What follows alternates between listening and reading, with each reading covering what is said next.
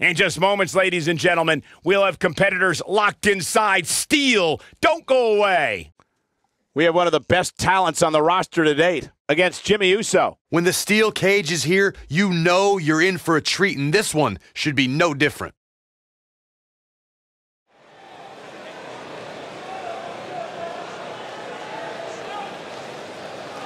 The Indie Invader is here. It's Buzz. Making his way to the ring from Stillwater, weighing in at 280 pounds, the WWE Champion, The Terror.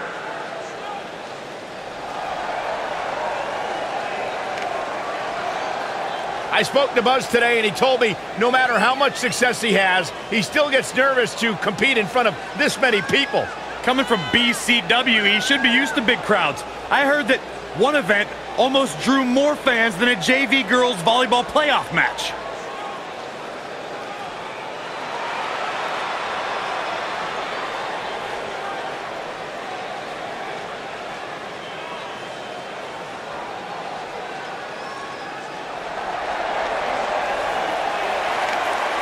Welcome to the Uso Penitentiary.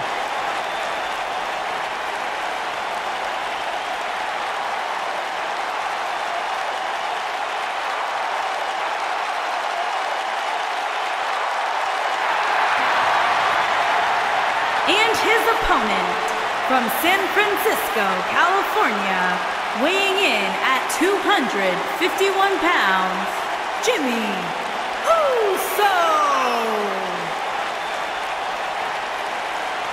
Jimmy and Jey Uso have single-handedly transformed the tag team division. And if you ask them what made the difference, what made you guys step up your game, Jimmy and Jey will tell you it was the moment we decided to stop being what other people expected us to be and to start being who we are.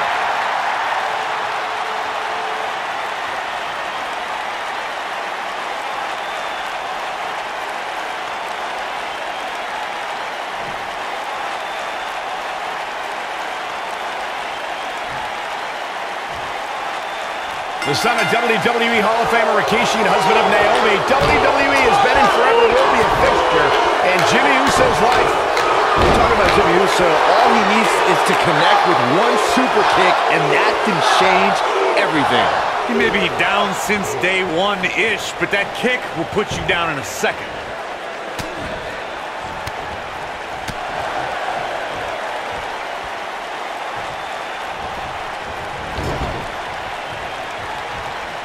Uh-oh.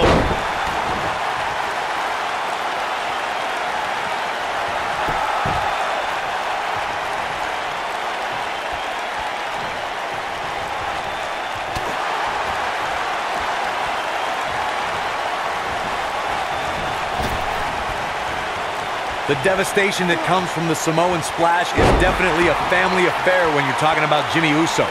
We can feel the impact from here when Jimmy lands on his opponent.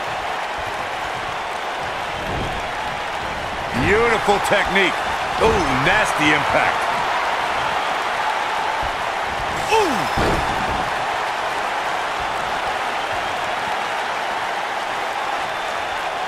When you're the son of WWE Hall of Famer Rikishi, it's safe to say you know how to fly. Jimmy Uso's version of the Samoan splash is as devastating as they come. Seeing Jimmy Uso climb to that top rope means he's looking to put his opponent away. The Samoan splash is going to bring Jimmy more victories as time goes on.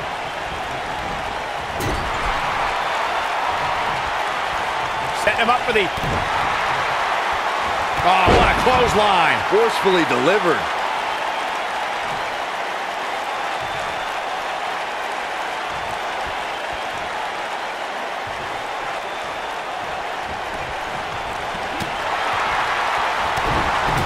Clothesline.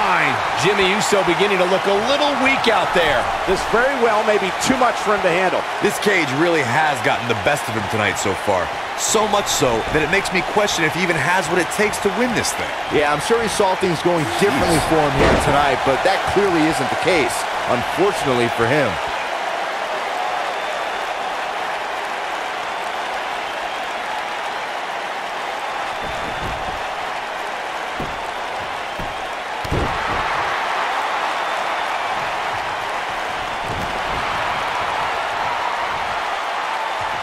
Here he goes. Boom! Kick! Man! Incredible! Now Jimmy Uso needs to capitalize on this opportunity.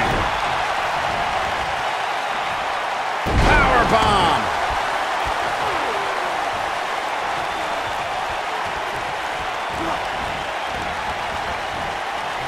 Whoa, Jimmy Uso dodged that one.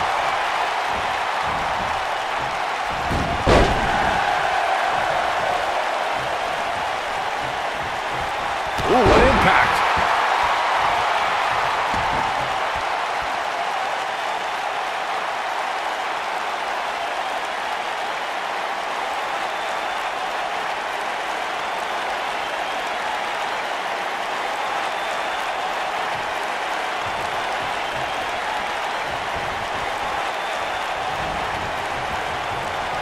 Oh, Buzz just barely got... You gotta believe this one's over. That's what he was looking for, Michael.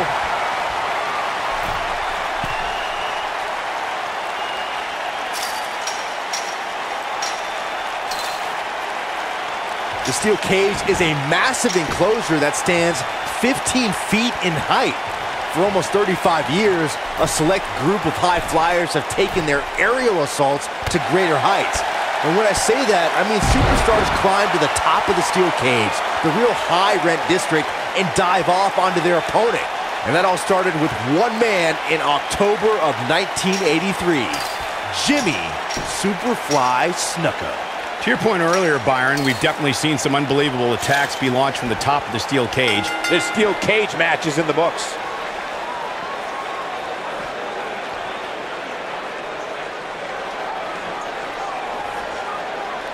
And here's a look back at some of the action from the previous match. These guys showed flashes in this match, but flashes don't exactly set the world on fire, as these highlights show very well. Here is your winner, the Terror. He may not appear that way, but that beaten and battered competitor standing tall inside that cage right now is your winner. It's going to be lights out earlier than usual tonight in the Uso Penitentiary. And that'll do it here for this one-on-one match. I hope you enjoyed it as much as this live crowd appears to have enjoyed it.